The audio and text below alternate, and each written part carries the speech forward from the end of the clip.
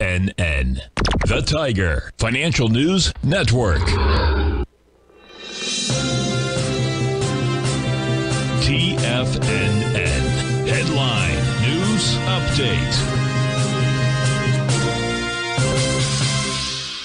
Good morning, everyone. Basil Chapman here, live on this Monday, the 12th of September. And the Dow is up 280 at 32,438. The turnaround that we saw last week on Thursday was really impressive.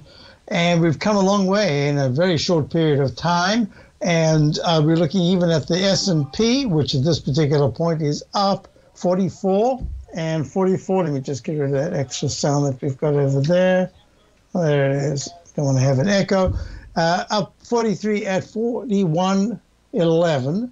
Very strong leg A. The MACD hasn't yet crossed positive. Stochastic still only at 35%. Does that mean there's a lot of room left to go to the upside? We'll talk about that in my show coming up. The Tiger Technicians Hour in a few minutes.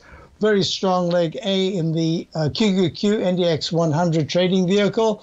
Up 336 at 310.42. We're looking at the IWM, and the IWM is up very nicely as well, up 225 at 189.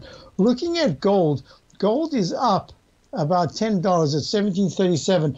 This is a nice move over the last about 7 or 8 sessions, but it isn't very big. In other words, it's a nice move to the upside. In fact, silver has a better chart at this particular, look at that beautiful candle today, up 0.913 at 1968. The TLT, which is bonds, bonds just about unchanged, up 35 cents. And we're looking at crude oil. And crude oil, of course, is very important. It's up $1.93 at 88.73. Now it's back over the 200-period moving average in the daily, but the weekly chart still looks quite weak. I'll be back in a few minutes for the Tiger Technicians Hour. There's a lot to discuss. How long does this rally last for? Is it a counter-trend rally? Is it more than a bounce? We'll talk about that as soon as I return. Hope you can stay, and great programming all session today here at TFNN, live programming. And I'm just waiting for the cue to say I'm done for this Tiger Financial News Network 10 a.m. market update.